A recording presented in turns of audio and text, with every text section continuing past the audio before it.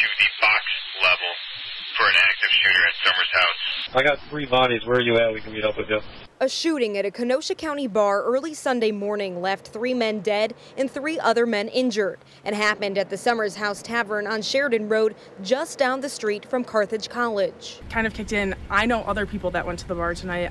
I checked my friends' Snapchat locations just to see kind of who was in the area, and I started texting and making phone calls to almost anyone that I knew that could possibly be there. I was like, please tell me you're safe. Please tell me you're not at the bar.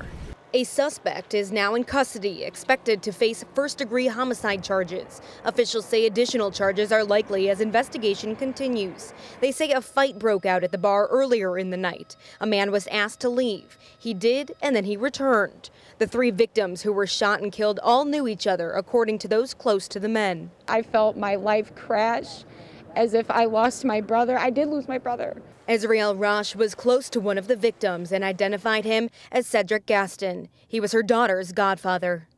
Oh my God. Cedric was the light of anywhere, of any place you would go to. He loved my baby so much, and it just sucks that this is how my daughter has to remember him rather than remember him in her arms. He was amazing, man. Like, that man right there, I will never forget Cedric.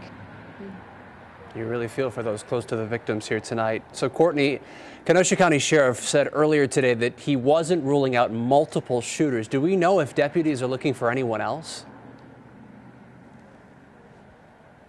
So right now they still just have the 1 in custody. I did ask a follow-up to see if they still are looking for anyone else, and they say they cannot confirm that at this time. Courtney Sisk live for us tonight in Kenosha County. Courtney, thank you.